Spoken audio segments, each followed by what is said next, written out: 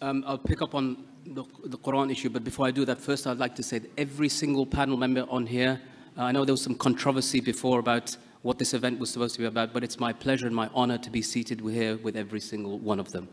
And Jazakallah khair for coming. The issue of the Quran is important. It's really important. You need to attach it to your heart. But I want to just give you one scenario. What if you didn't have a Quran? What if you're in a place that you were held and that the Quran was abused and desecrated in front of you? It was ripped into pieces and thrown into the toilet because they knew it would break your heart. What would you do then? What would you do if that every time they came into your cell and they took you away and you left, the Quran was left and you came back and found boot prints on it, or written inside it were swear words? What would you do? Would you say to them that this Quran that is my only solace in this place, I give it back to you because I don't want you to use me as an excuse to desecrate it? Because that's what we did.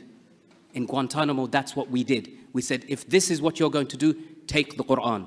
We don't need it. Because we're going to teach the Quran and learn the Quran the way of Muhammad sallallahu alaihi wasallam and Nabi al-Ummi, the unlettered prophet, who taught from word of mouth to his Sahaba.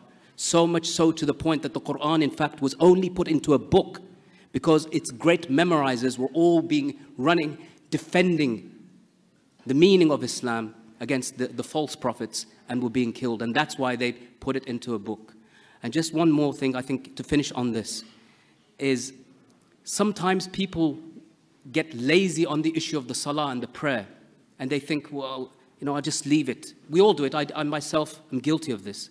But I just want to tell you one incident that still, even relating this, makes my hairs on my back stand up.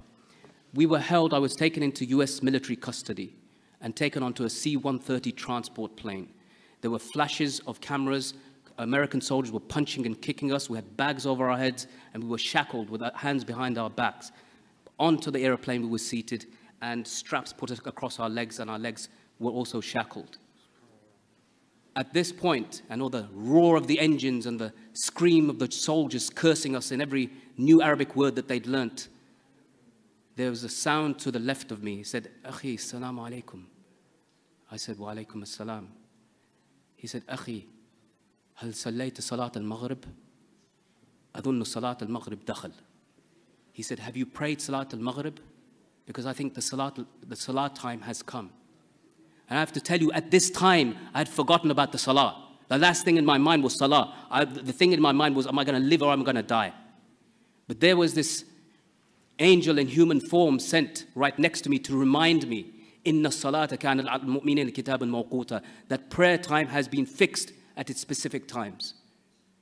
And so in this way, with my hands behind my back and my legs forward and my head hooded and guns and knives pointed at our necks, this brother began, Allahu Akbar.